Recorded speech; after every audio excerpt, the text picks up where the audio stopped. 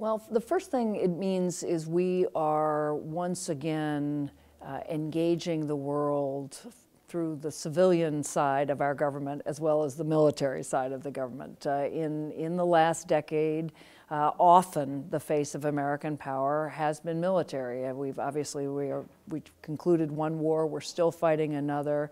Our military is powerful and effective and very engaged, but for the kinds of problems we face in the 21st century, if you're thinking about combating violent extremism or global economic stability or climate change or global pandemics or energy scarcity, those are problems that have to be faced by civilians, by diplomats, by development experts, by energy experts, agriculture experts.